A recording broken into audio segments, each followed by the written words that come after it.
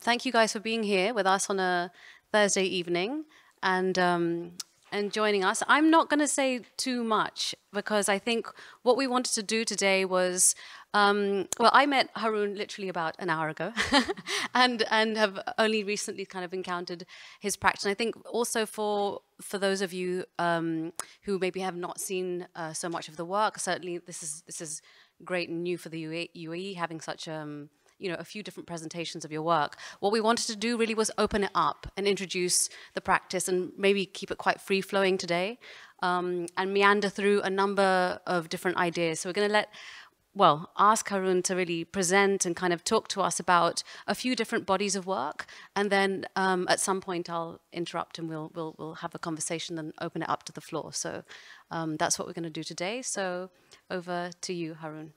Yes, thank you, Jyoti. Thank you, Sabi. Nice to see you all, familiar faces and new faces. Yeah, so I thought because probably my work is relatively new to a lot of people here, and you may have seen things, but they're quite different, the presentations up here and in NYU AD. I just sort of do a quick overview of the sort of basic principles, and I'll just play this in the background. So it's scrolling through images. It will stop at some point. So this is probably a bunch of slides from between 2013 and 2000. This piece was actually shown at the Sharjah Biennial in 2013, I think it was. So I'm not new to the region in that sense, but I've never really spent time here, as Sabi said. So I thought maybe a sort of a brief overview, because I'm more interested in having a conversation and talking about things and talking to you guys than talking about myself. So yeah, as Sabi said in his delightful introduction, that I work with electricity. And it took me a while to kind of come to that realization, even though I was doing it. And I was, I thought I was using electronics to make music, I guess. I was producing sounds and things from hacking household objects and layering those sounds and organizing in some way to sort of create these auditory compositions, and it felt like quite a musical practice, but working with objects and found objects and found materials that were sort of around me, and artworks. These are artworks by other people. So that's a film by Jeremy. There was a film by Jeremy Deller, and a 16mm film by Guy Sherwin. So kind of, it's like a curatorial practice, but also a sort of practice of composition. I like to call it composition in the sense that I'm composing with both visual and acoustic material simultaneously. But one of the sort of key things was working with electricity and radio and sort of electromagnetism, or things on the electromagnetic spectrum. Both electromagnetism in terms of light and electricity, but also sound waves, and kind of manipulating those things and working with it to create form, right? So and these were sort of playing out within space and time. So I thought that the term composition sort of describes it best. So a lot of these works, you see LED lighting. So just from a technical aspect, what is like a device, I started building devices to kind of to do the kind of work I wanted to do, which was making installations with light and sound. But the signal, the electrical signal that I was composing with, was both going directly to the lights and into speakers, so you're hearing the electrical signal simultaneously to the what you're seeing. I guess it's something to do with the development of technology as well. So, for instance, LED lighting sort of became like, it was sort of started to replace halogen lighting as a more sort of efficient way of doing things. And we had this switch from using voltage to control lighting to using, sorry to get a bit technical here, but using electronics to control lighting. So the way that we dimmed and brightened light was through an electronic process called pulse width modulation. And that process was sort of used fundamentally for, or it was used for lots of things, but it was also one of the processes used in instruments, in synthesizers and electronic music. So we got to this point in our sort of technological development where we were using the same electronic process to change lighting, but also create sound. So it became like this form that was something more synesthetic somehow, the reception of it. So that grew and evolved and takes up many different guises. And, you know, as any other person, I'm interested in lots of different things. You know, I'm interested in everything. Well, not everything, but most things. And we're sort of influenced and angered and, you know, inspired by things that happen around us. So the subjects sort of really quite vary in my work. Sometimes overtly political and sometimes overtly sort of non-political and more sort of phenomenological, and just maybe reduced to aesthetics and yeah, sort of form, you know. So I might just, so these are mostly early works, and this is a piece that was made on a residency at the NCA in Lahore, and it was kind of a assemblage made from various objects referring to like Sufi traditions and other and sort of music, how music is latent in Pakistani culture. I don't want to, yeah, perhaps I shouldn't try and focus on particular works too much, because these slides are running too fast to kind of focus on them, and perhaps talk about maybe more recent works just quickly. So it's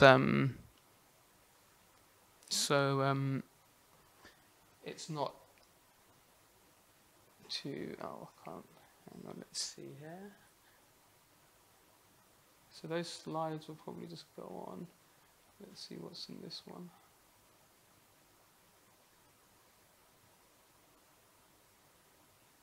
There's some more here. Okay, fine. All right, let's do this one for a bit.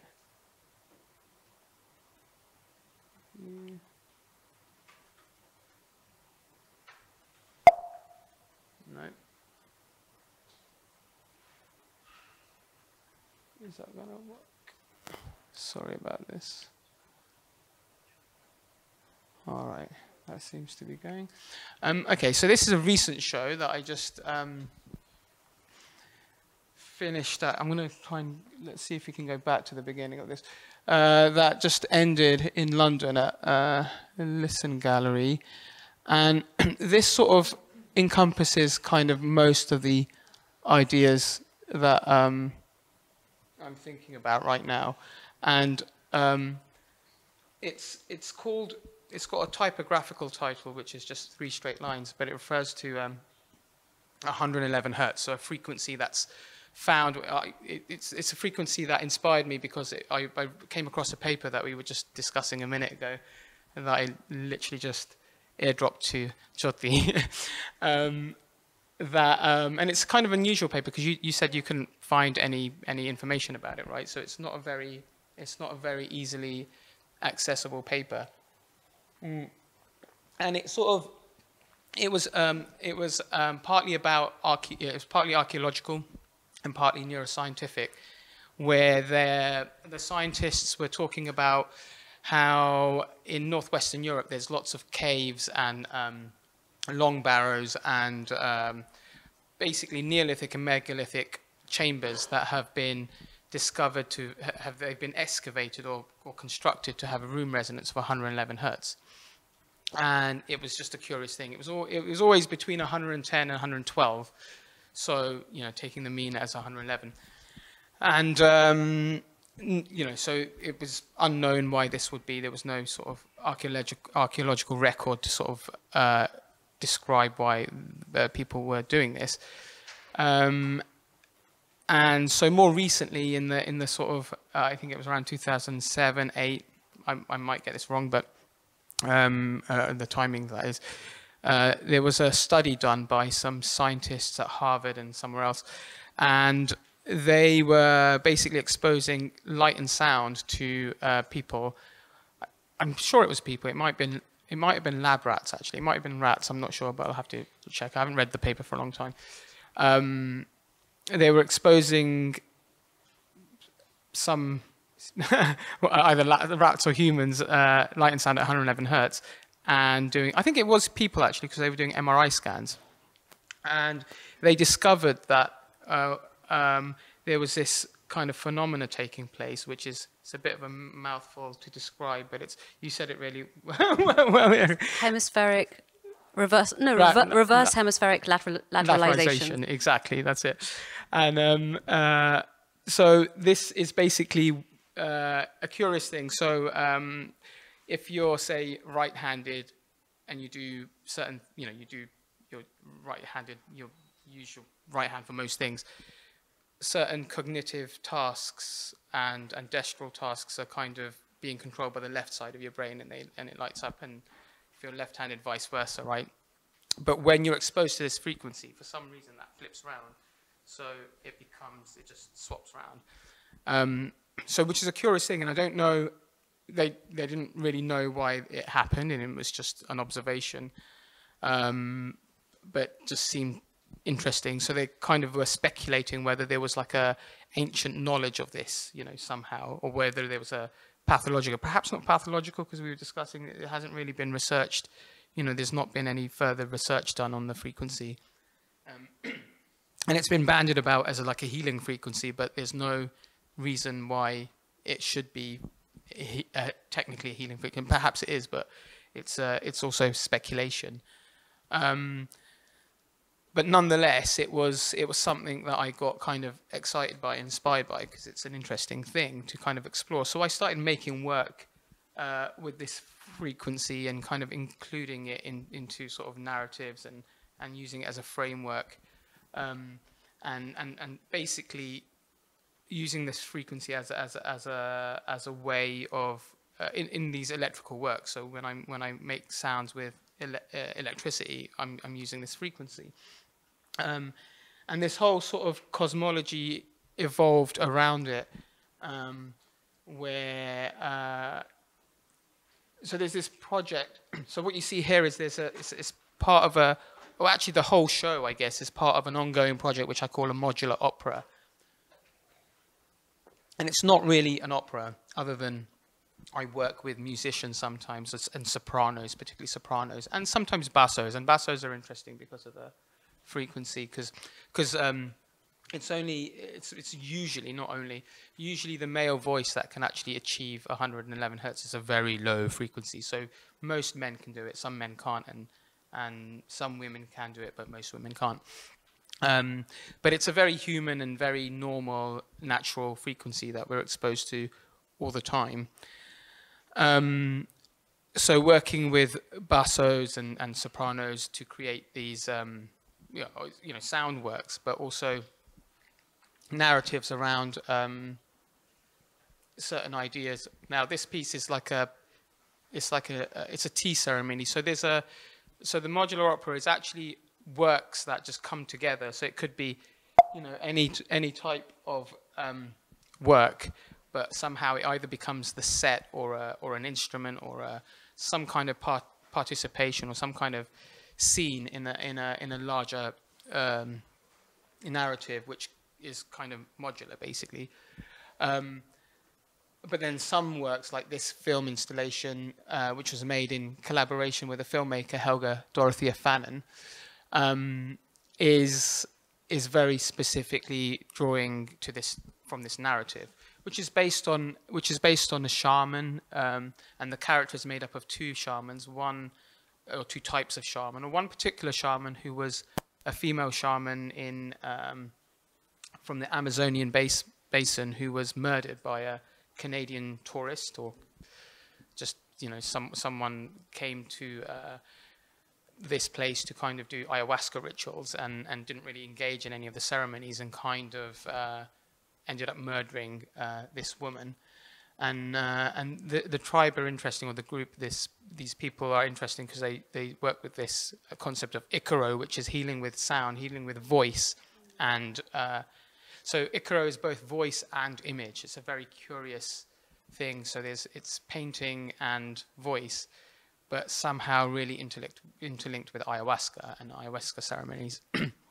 And so this person makes up part of this character, and then there's another type of shaman that is predominantly in Siberia who work with Amanita muscaria mushrooms, the archetypal red and white mushroom, to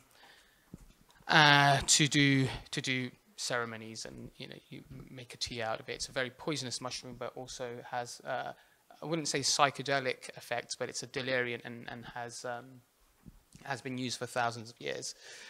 And yeah, so the stories of this, it's like so there's the operatic trope of the woman dies, right? So it's kind of, it's not really an opera, but calling it an opera, it's a kind of criticism of the conventions around opera, but also talking about, you know, other narratives where it's about rebirth. So there's this idea of shamanic death and rebirth, but in this, the shaman dies, but she's then reborn and comes back and does certain things. And this scene, I guess this act, was the tea ceremony. So it's all shot with children, actually. She's this young, it's the shaman as a child participating in a Amanita muscaria tea ceremony. And then there's a sort of another room with a light work similar to the one upstairs. This one is actually oscillating at 111 hertz. And you can hear the sound, which is throughout the space, but you have other sounds within so there's like a core gong bath that I've made with bespoke instruments, so bespoke, well, not bespoke, but very particular Tibetan gongs, and a bespoke shruti box from India. So that permeates through the space. And then upstairs there's some very elaborate, I think we just went past them, but very elaborate storyboards of the film, which are commissioned miniature paintings by a painter called Brishna Amin Khan from Pakistan, who studied at the NCA. So I would give her descriptions of the scene, and she'd paint them.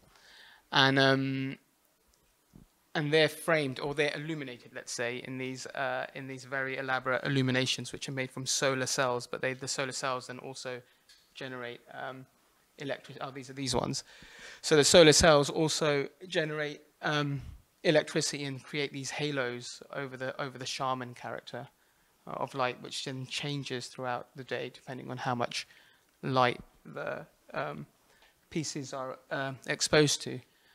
So there's lots of sort of theological tropes that come into these works, both theological but also astrotheological, which is another side of this story, I guess. Like, for instance, I don't know if you can see that, but one of the scenes, there's two paintings here. One is the shaman is harvesting the mushrooms from the tree and then drying them in the trees. And another one is the tea ceremony, where she's sat watching. They're having the tea ceremony, but there's some stars in the background, and you see Orion's belt and the Sirius star, right? And there's this kind of story that comes from this group called the astrotheologists. It's kind of fascinating that they always suggest that there's lots of things from various religions that come from celestial objects, or, you know, so it's the personification of celestial objects. So the story here is that the belt of Orion's belt is known as the three wise men throughout history, of the three kings, right? and then you have Sirius, which is the brightest star in the sort of east, and then if you make a line from the belt down to Sirius and then carry that through to the horizon, that's where Virgo rises. This is all on the winter solstice, by the way, so it only happens during the winter solstice when those mushrooms are kind of had time to cure and stuff. So yeah, so that's where Virgo rises and the sun rises. So so they think the personification here is the three wise men follow the brightest star in the east, and the Virgin gives birth to the sun. So the idea is that's the story of the nativity, basically. And sort of, but these rituals did, take place or have forever taken place on the winter solstice because of the seasonal aspect of the mushroom itself, but also just because it's the winter solstice, it's the moment when the lighter days are coming, right? So it's kind of a fascinating story anyway. So all these narratives sort of go into the opera and form this sort of cosmology, I guess, for these things to take place. And then at the end of the show, I don't know if it's, you encounter this, you sort of went past it a minute ago, but there's this thing which is a colony of leafcutter ants that live upstairs. So you have the gong bath coming in, and leafcutter ants are kind of all blind female ants that serve one queen that lives in a nest, but they cultivate a fungus. They cultivate a mushroom. So they're farmers essentially, and they take the leaves, they cut them, they take them to the fungus, and they grow the fungus, and they live off the fungus. And so there's this ecosystem of leaf. Is there any other pictures of that? There's a sort of this ecosystem of ants, but it's also combined with another, like a man-made ecosystem where there's this piezoelectric sensor, so like a vibration sensor, and then there's solar panels. So the solar panels, I don't know if there's image. I haven't really talked about the sort of solar and ecological side of all of this yet, but yeah, it's so technically what's happening is the fungus needs between 20 and 30 degrees Celsius to survive, right? And in order to maintain that heat, there's these halogen lights that turn on and off just to regulate the heat with the thermostat. But as the halogen lights turn on and off, they also illuminate solar panels, which then provides electricity for a synthesizer. The synthesizer turns on and does its thing, but as the ants walk over the sensor, they add 111 hertz into the sound. So they kind of basically are. It's like I'm collaborating. The idea is it's an elaborate way to collaborate with the ants to make music, essentially. But it's this kind of like sort of quasi man-made and quasi natural ecosystem that exists. Maybe I just want to stop there because I mean, there's so much that you've presented there that's amazing, really rich and really complex, and actually it kind of helps set the tone a little bit for the work that you do see at the Ishara Art Foundation, because then you see a similar kind of work here, but within the constellation of so many other kinds of ideas. But what I think is quite interesting that you evoked, I mean, the technological alongside the theological, and this kind of keeps cropping up, I think might be one way to begin to kind of intervene, is that it seems like when you encounter a lot of your works, if you sort of break it down, you look at it in a modular way, you look at it in individual units, seem quite sort of comprehensible, digestible, earthly in a way, quite grounded. But then you've also got that immediate kind of, you take a step back, even say at the work at Ishara, you'll see sort of, there are things that you can recognize, forms that you recognize, lines, lights, shapes, the rock. But then you take a step back and you look at that kind of wonderful pattern it makes on the ceiling, and there's this whole evocation of, abstract notions of sort of, cosmologies, like you said, and a far more kind of, there's an evocation of the worldly and otherworldly at the same time that I see kind of unifying a lot of the work. So I wonder if you want to speak a little bit to that, how those two things come across all the time. Yeah, Or I that guess. balance. Yeah, I guess there's.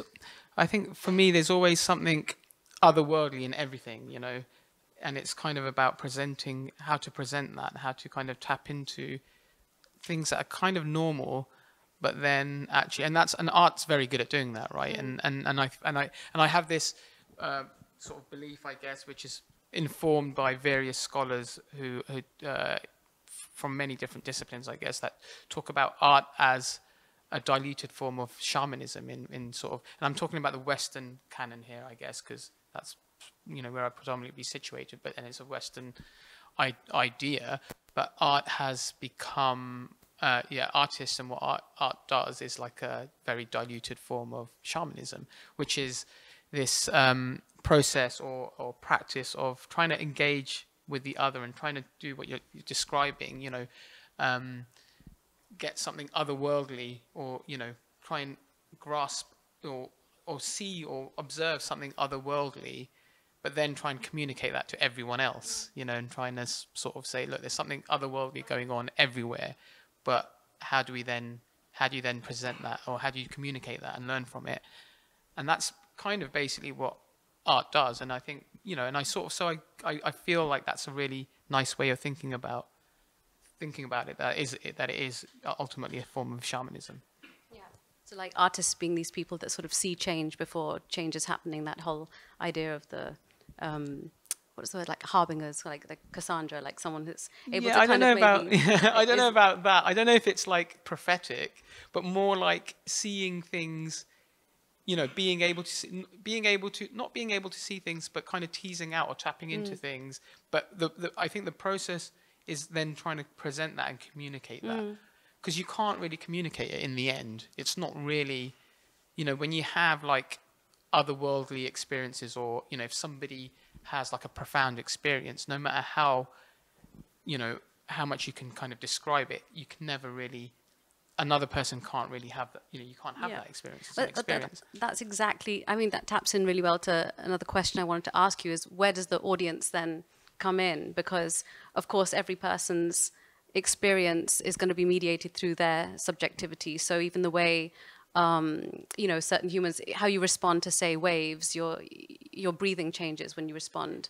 When you look at particular lines, each person will be looking at these images and interpreting it with their own, in a different way.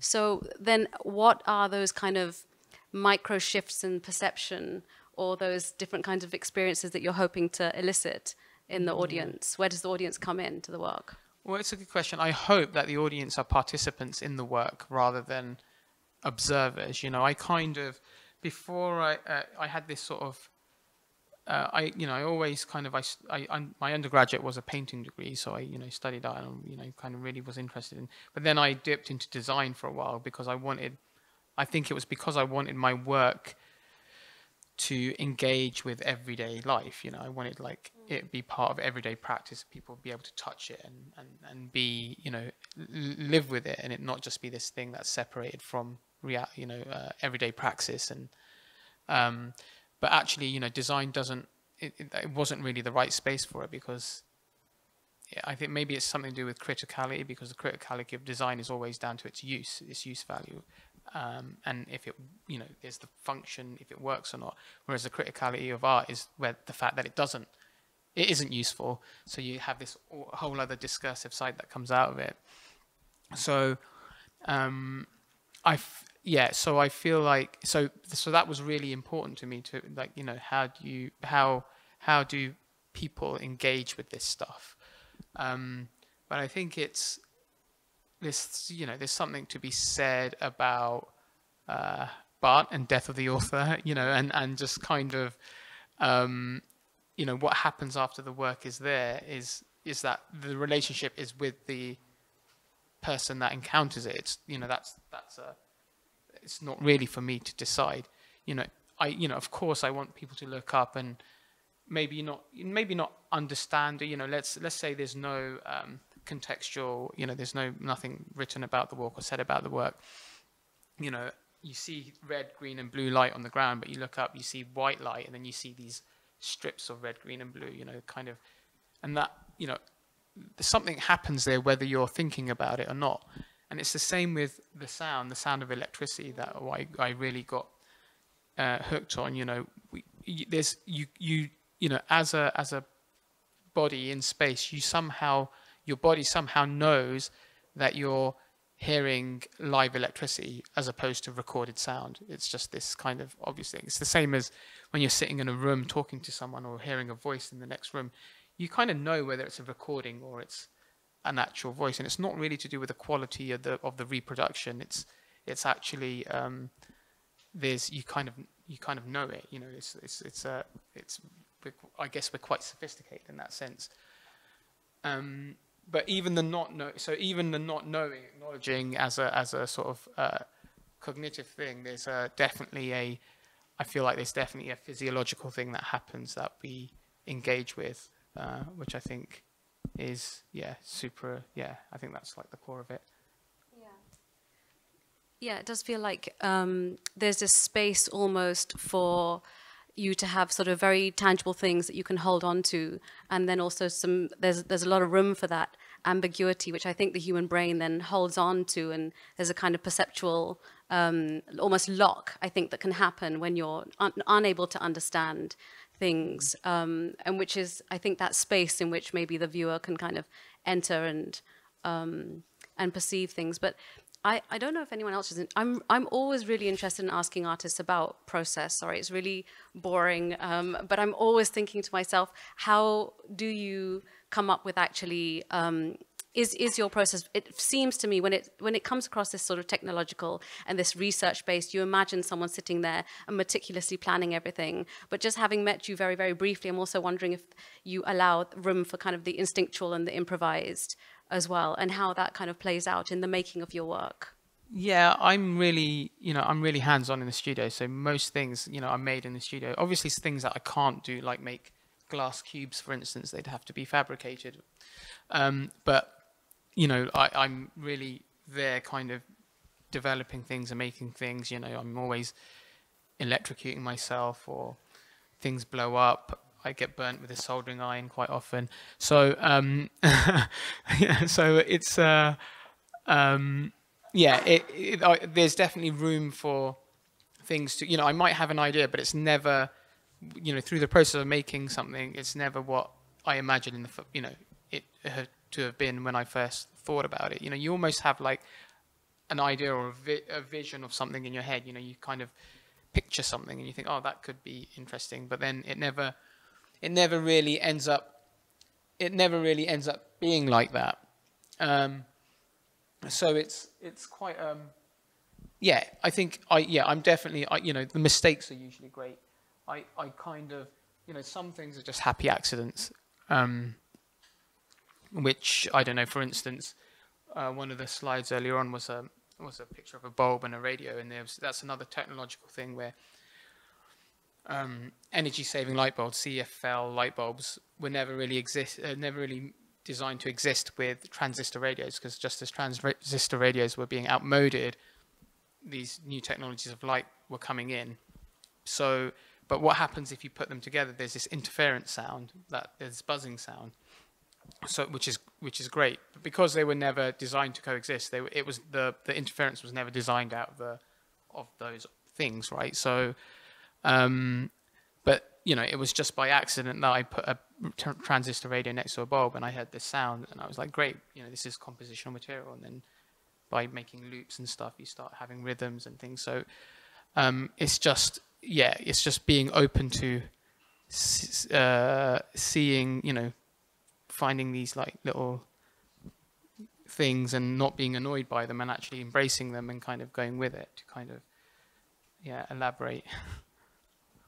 I wonder if we should bring it back slightly to the question of time and this exhibition. Maybe I'll just ask that, and then we can open it up to the audience. But just thinking about different kinds of perception of time, and the work here definitely, as you said, it evokes the geological, the mythological, I'd love to spend more time talking about, you know, the wave epoch and all of that, and the cosmic. But how do you see your work as relating to the notion of time and maybe even the time that we live in? Yeah, it's a really strange thing because, you know, I was studying when Fukuyama wrote The End of History, and you know, Derrida, and all, you know, I was reading all these things that kind of really deconstructing, you know, everything, you know, and then now we sort of live in this, you know, post-truth condition where it's really hard to situate oneself, you know, with all the information that we receive, especially with like AI algorithms, deep, you know, fakes and whatnot, right? So this kind of and talking about our memories, you know, Sabi mentioned earlier, we were talking about memory and stuff and how that's informed by images, you know, our kind of phones full of all the years of, you know, our past. So we have a very, you know, because time is, you know, in physics, you know, I did this residency at CERN at a Large Hadron Collider, and you know, I spent a year trying to learn about particle physics just in preparation to go and do a residency, and then finally doing it, and then, you know, diving deep into, you know, kind of, and you know, I ended up doing it with a colleague, Jack Jelfs, who studied physics. So there was like a, you know, there was like a bridge to the language that's being used, you know, and trying to understand time from a physical point of view, which is also, you know, in some ways another belief system, right? Terence McKenna always says, if you give me one free miracle, we'll describe the rest, you know, we'll explain the rest. And that's, you know, that's what he says about science. So thinking about, you know, like almost not thinking about time being an actual thing is almost more interesting than thinking about time. Because actually, when you think about time in a practical sense, you know, you just think about the clock. You don't think about the Earth rotating around the sun. You know, you don't think about the Earth spinning, or you don't think about the moon going around the Earth. You think about, shit, I'm late for whatever, you know, or this is like that. So it's a really sort of a constructed, you know, and I guess Gregorian way of thinking, right? But you know, but we all know from COVID, like time stretched and, you know, shrank, and you know, we see people post, and before, you know, the world is split into, everything used to be post and pre 9/11. Now it's now it's post COVID, pre COVID, right? And two are linked, but so there's a whole yeah. I think we think about things differently, and I think yeah, it's interesting to kind of situate ourselves and think about, well, actually, let's forget about certain constructs that we've built up, probably since the Enlightenment, you know, and this is, again, Western thinking, right? And reassess the whole sort of landscape. But how do we do that? How do we create mechanisms and processes and rituals and practices to kind of reassess things and reevaluate where we stand?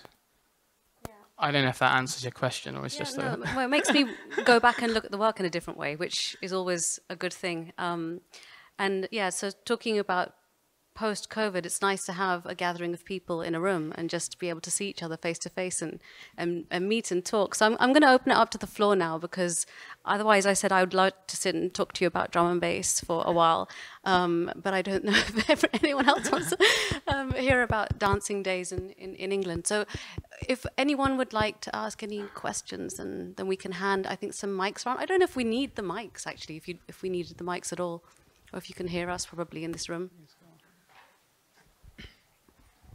Hey, Haroon. Hey. How are you? Great talk. I was really pleased with this this new stuff on the 111 hertz, and kind of made me think, along with Joby's question, about the audience. And I wonder if it's a participant, or if the audience are a kind of extension of your work with the sensor, right? Like this, you know, the halogen light switch, the synthesizer plays, right? The 111 hertz comes, the brain flips, right? There's this sort of like, I really like the idea of thinking about your audience as actually kind of sensors, or a kind of flattening between sort of your careful attention to those kind of thresholds and those switches and what they might also kind of engender in a kind of audience. So one thing is to consider if the audience is a sensor in your work, something sensible to it, and sensing the excess of kind of electromagnetic radiation, you know, interference, all this stuff. And then the other is kind of the question of the ant then, right? If the audience is the sensor, what is the ant? And that's where I'll leave it. Oh, yeah. Yeah, that's super interesting. Yeah, I mean, I kind of said it, I guess, quite flippantly, the audience is a participant, but I guess yeah, thinking about the audience as a sensor is a more nuanced and kind of more focused way to think about it. And it's kind of nice, isn't it? Because then, but the thing about the sensor is, if I'm collaborating or thinking about or working with a sensor, there's always like this feedback. And perhaps that feedback is the response and the dialogue that happens from the audience or people that, you know, see the work and observe the work.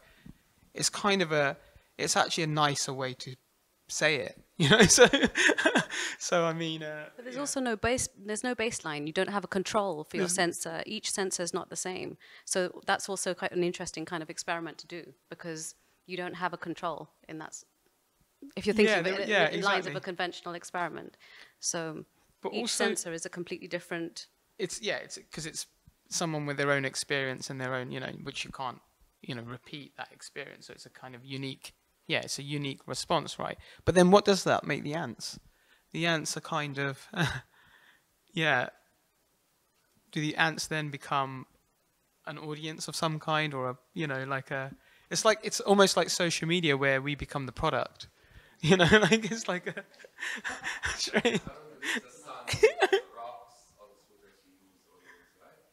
The sun, the sun, there's the sun, absolutely, I'm responding to Lawrence. So there's always the sun. Yeah, there's the sun with the solar panels, because curiously, in this piece, there was another part of it was there's a glass facade in that room. So the solar panels were responding to these lights turning on and off because of the temperature thing. But there's also the sun will just come in sometimes, and it will create another layer of sound and thing that was really different actually in terms of what the synthesizer was doing. Yeah, so there's this kind of other, you know, maybe whether it's, I definitely think this idea of the sensor is a nice, you know, analogy or metaphor for how to describe it, but it's really about an ecosystem, you know, like giving sort of trying to create an ecosystem from nothing, and then seeing what happens, you know, and letting that ecosystem evolve into whatever it evolves into. It'd be also interesting to see what happens to people, because you did a 40 hertz work as well, didn't you? Yeah, the 40 hertz. And that has been kind of scientifically proven to help with various different conditions like fibromyalgia and breaking down amyloid plaques. Amyloid plaques, these Alzheimer's, kinds of, exactly. So that's been proven. So what does the 111 frequency, what it does to the audience coming in would be actually quite interesting to monitor. Yeah. Like what kind of things are you getting? Well, obviously there's a lateralization reversal thing happening, right? So, but what does that actually do? What's the cause and effect? You know, well, we know the cause and effect, but what's the mechanism, and what's the, you know, if there's any use to it or not? You know, need more studies done. Yeah, they need, I think more we studies. we need to find out. Does anyone else have? Yeah. I would like to ask your opinion on something. Myself, I'm a technocrat, and I rely on the artists to help us kind of understand where we're heading.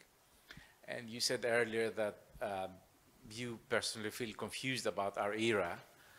So I'm just wondering, I mean, if we see the old art or the the Renaissance art, we can see something. We can see the bright, the dark ages. Do you think if somebody sees the art of today, after 200 years? Do you think they will understand something, or they will realize we're confused? What's your opinion? I don't know. Maybe they'll be like, they're supposed to be doing something, but we're not quite sure what. Um, maybe there's something living in here once. Yeah, I don't know. What would it really depends, doesn't it? Because it feels like we lived in such a globally connected situation now, and if we survive the next 200 years, which I hope we do, which I'm sure we will, there's enough. There's so much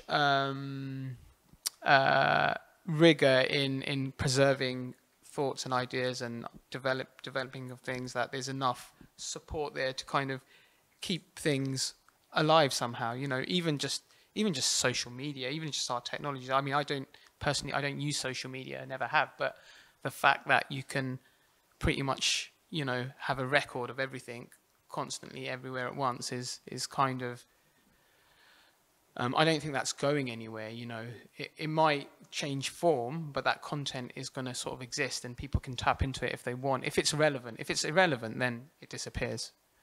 You know, until it becomes relevant again, and then people find it, or try and find it, or not.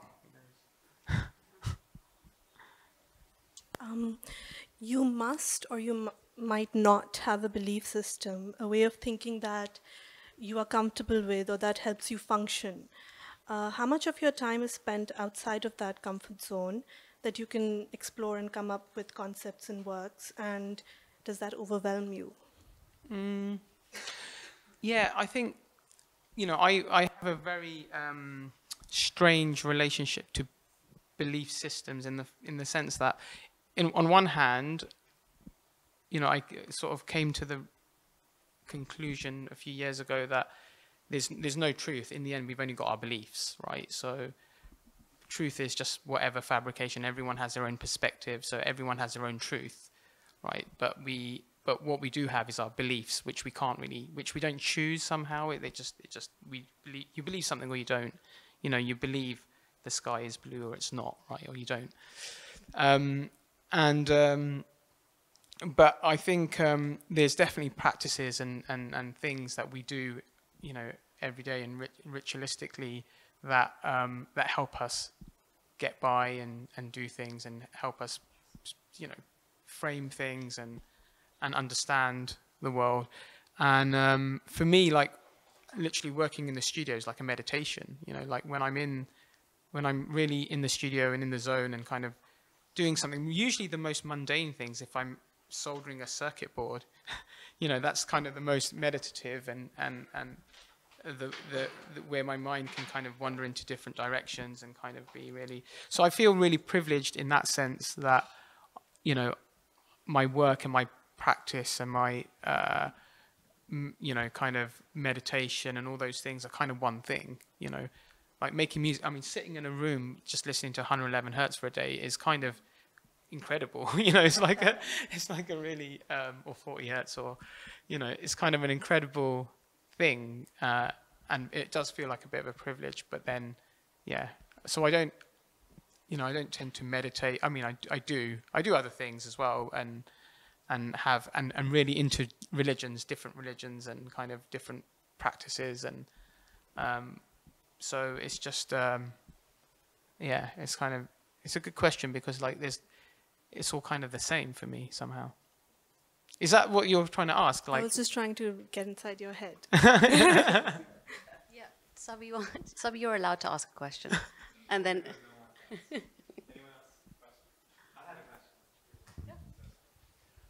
Thanks, Haroon, and thank you, Jyoti. I wanted to actually pick up on something Haroon brought up and then Tariq responded to, about really like what is the viewer in relation to the work. And I think it's interesting to bring up this spectrum of possible subjects, from an audience to a participant to a censor, to the sun itself being the medium, and we're all kind of subjected to it. But given there's this like close preoccupation you seem to have with healing, or certain kinds of frequencies, certain kinds of hertz that have this healing property, we can also think of this in relation to its exact inverse where light and sound are also used as torture techniques. You know, like forced solar gazing, white torture or white noise torture, and all of these things. So if these were two sides of the same coin, one that induces a state of healing and the other that induces a state of complete delirium, then actually you're inflicting your audience. And if there's a long tradition of philosophy which really contemplates what is an audience. Is an audience a passive spectator? Is an audience an active participant? I think it brings up a very interesting question of when art inflicts. Yeah. It might be inflicting something healing, but it also might be inflicting, a painting is not inflicting necessarily on you unless it's a very, not tastefully awful, but like offensive painting. Yeah, but a painting can inflict something on you, but I think in this, it's literally inflicting. And why I want to bring this in is because you brought up phenomenology. And if you think about it, I mean, at least a long tradition of phenomenology would suggest that, for instance, the horizon does not exist.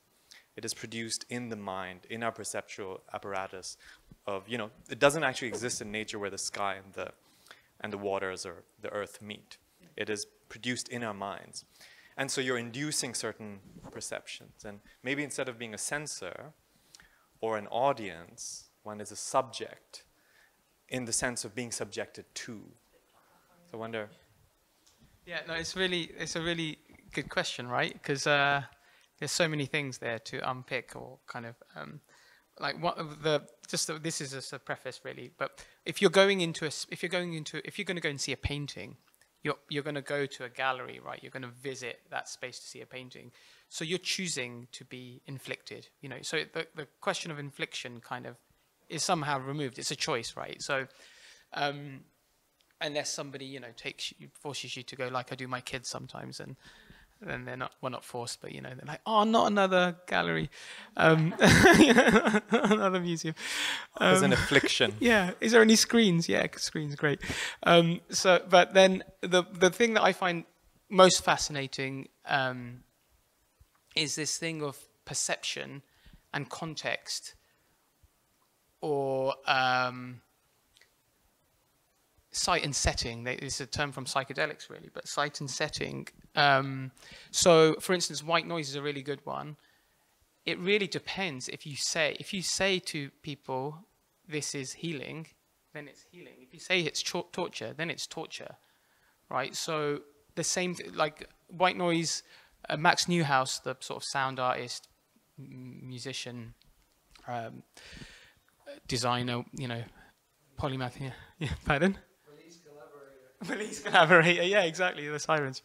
He said this incredible thing about waterfalls. Like people wanna live by waterfalls, but they don't want to live by superhighways. But from a certain distance, it sounds the same, you know. And that sound is like white noise, you know. So it's kind of curious that actually it's just how we perceive a certain thing, whether it's positive or negative. The word noise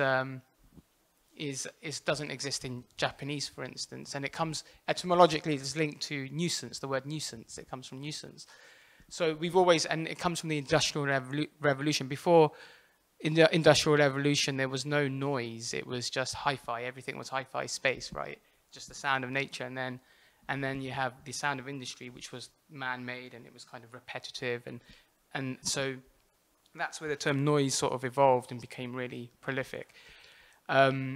So we get this kind of negative part of it. But in Japan, all noise sound, like noise music is a thing, right? But all sounds are kind of equal somehow. And there's no positive or negative to it. So that thing about infliction is, you know, you come with something, you know, I often thought my works, especially some of the early works, were like horrific in terms of, you know, I wouldn't have a problem with them, but as soon as I installed them, I was like, shit, the, you know, invigilators or people are going to get really annoyed with this, right? But then after a while, I started to learn that actually they don't. Partly because it's some, you know, most of them aren't repetitive, so there's not this repetition, which has a lot to do with it. but partly because, I don't know, I think if you're kind of thinking about it in the context of art, then it's very different. So that's, yeah, so that complicates that sort of question, I guess, for me. And then also this question of healing. Now that's sort of, you know, a lot of that I feel like it's mumbo jumbo. You know, there's a lot of stuff that comes, you know, there's science and there's history that we can look at. We can see that there was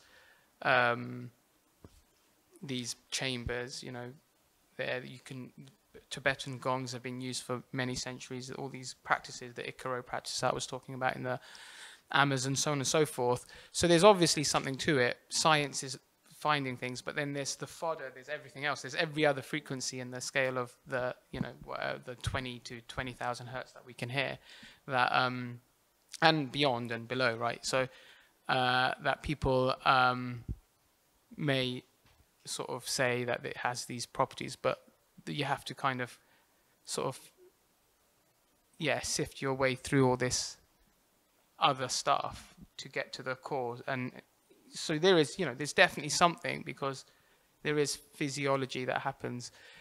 And if somebody says, you know, dropping water on your head is really horrible, then it is really horrible, you know.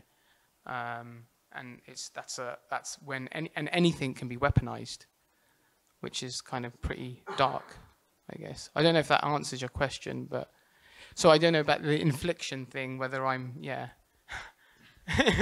Certain frequencies have been shown to have analgesic effects and produce endorphins, and I think those things can be maybe measured. Yeah. But the rest, like you said, there's a lot of mumbo jumbo as well out there. But it comes back to also belief. Like, what's your expectation? What's your belief of what this is doing? Yeah. And I think that's also down to ingrained patterns of seeing and thinking, and it comes back to neural plasticity, which maybe looking at some artworks, experiencing some artworks, maybe if that can induce and make you produce new neural pathways at its best, I don't know. Yeah. Maybe that's a good thing. Yeah, New ways of seeing. Yeah, I've just invented something. That's what you want from. Just talking absolute That's what you want from a talk. Pseudoscience. Thank you all for everyone for coming this evening. I think that's pretty much time, in the interest of time. Thank you for being here, and thank you for, thank you. You know, lovely to meet you. Yeah, and lovely to talk about your work. So thank you. Thank you, Haroon. Really, thank you very much. And Jyoti, very elegantly moderated, very thoughtful. This could go on for a couple of hours. And Haroon's here for the rest of tonight. I mean, in Dubai, so you can catch him. We're not going to moderate that. so he's around, and the exhibition's on for another week, so I hope you get to see it. Reach out to us if you want a tour of the show, if you want to see his work and get to see what exactly is going on. So thank you all really very much, and we'll keep you posted of what's next. Have a nice evening. Thank you.